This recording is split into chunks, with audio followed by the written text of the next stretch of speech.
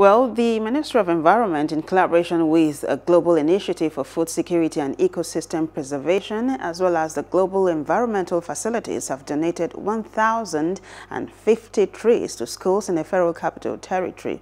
The donors said the donation was to educate the students on the importance of tree planting.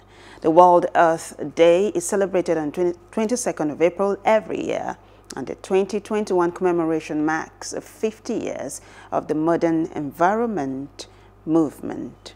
Hello, hope you enjoyed the news. Please do subscribe to our YouTube channel and don't forget to hit the notification button so you get notified about fresh news updates.